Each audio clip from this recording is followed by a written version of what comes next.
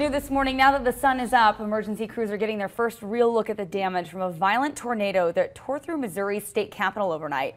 CBS 2's Sophia Dumani is live here in the studio with a closer look at the severe weather outbreak and the threats that still remain for several states this morning.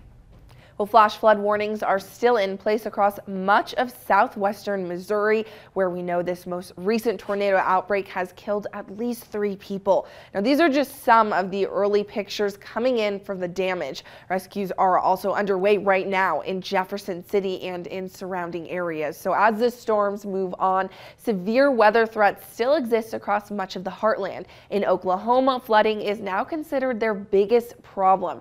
Drainage systems are being overwhelmed by days of rain, and in Oklahoma City, police are going door to door warning people who live near this lake that water could be coming their way.